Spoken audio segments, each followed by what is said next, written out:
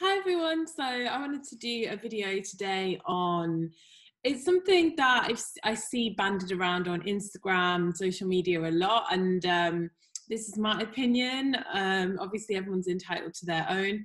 So I see a lot of posts about being a goddess or being a divine feminine, and it either gets hashtagged in things or um, like it gets written on things. And for me personally, I mean, I don't even really know what what a goddess or a divine, I meant to say divine feminine at the beginning, or a divine feminine really is. I don't know if we have some kind of meter or there's a label, but I do know that there are kind of qualities that you could say, there's divine feminine qualities that are the other side of the coin of the sort of more fallen feminine qualities. So to step into your divine feminine is to step into your more like empowered feminine, your higher vibrational feminine, let's call it. And a goddess is, I mean, it means something different for everybody, right?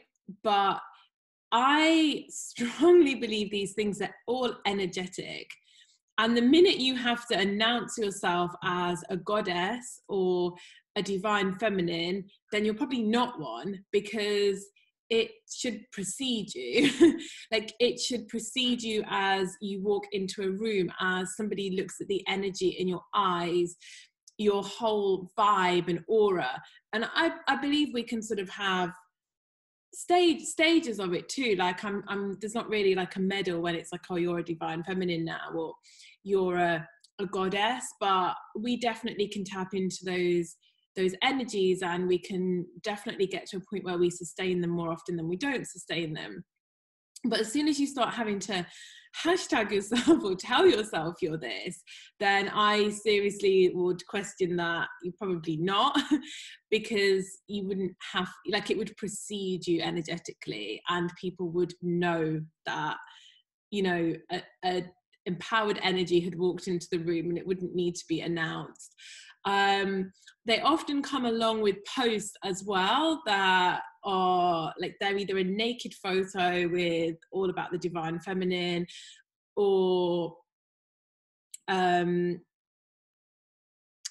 generally there's something like very naked and all about looking hot, and like, I'm a goddess and I'm this and I can express my natural form. Now the thing is, it's to me anyways, it's all an energy thing. So you can actually do all the same things, and they can all come from completely different energy places. So and that's even within yourself. You can do something one day and the same thing the next day, and it could come from a completely different energy place, and it would be felt and received in a completely different way.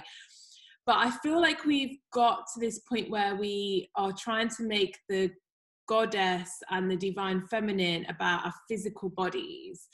Even if it's like, look at me, I'm embracing that I'm larger than other women, or that I'm not perfect, and look at me, I'm a goddess, but you're still like externalizing it so much, rather than knowing that it's like a real inner energy, and it doesn't really matter like what age you are, how you look.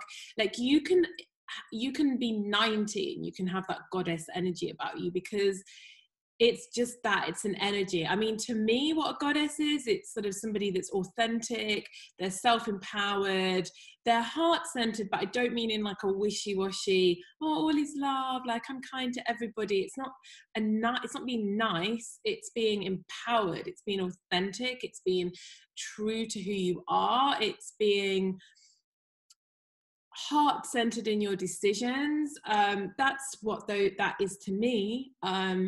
It might mean something different to other people, but I do feel like we've gone into a world where we're externalizing these qualities and making them about external things, when it's really an inner journey and it's an inner energy, and it doesn't need to sort of be announced in that way. And I don't really have a problem with what anybody posts. I mean, if you think, oh, I look really cute in this bikini today, just post it. But there's a real inauthenticity, it feels, in me when it's accompanied with a spiritual quote, or like a hashtag of I'm a goddess or I'm a divine feminine, because it's just you in a bikini. And I do think we can fall into that trap of being a bit overly spiritual. I had that myself for a while, where I was like, didn't want to post things because I thought, oh, it's not really very enlightened, or maybe that's an ego thing. And actually I feel a lot more free now, because I'm just like, you know, sod it, if I want to post it, or if I just feel an urge to just post it.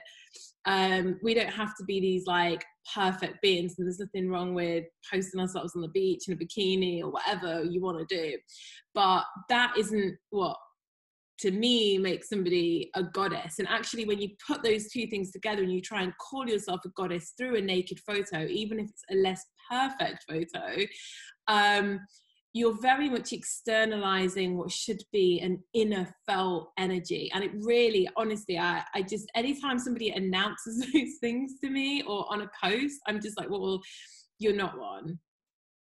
Because anybody that really embodies those energies really doesn't need to go around pushing it in people's faces and trying to tell people what they are. They just are, they just be, and people, they radiate, and people are drawn to that. And like I said, we have days when we have a bit more of those energies and days when we've dropped out a bit, but you know, other people will very quickly tell you what you're resonating within. In fact, they're going to show you, because we create our reality. So how people treat you. So if you're meeting guys that don't treat you very well, then you've not embodied your goddess energy. You're not, I'm a goddess and, you know, but I've got men that treat me badly. You've not stepped into that power, because once you stepped into that power, you're going to attract different guys.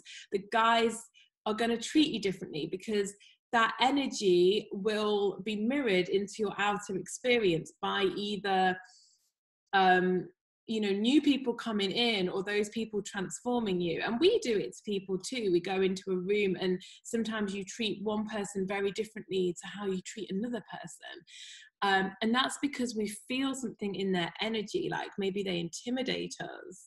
And they don't need to walk into the room and say, hey, I'm really powerful and I intimidate you all. They actually just need to be there. And it's like a felt experience. So that's just my little rant of the day. And I hope everybody is doing really well, and I'll speak to you all soon.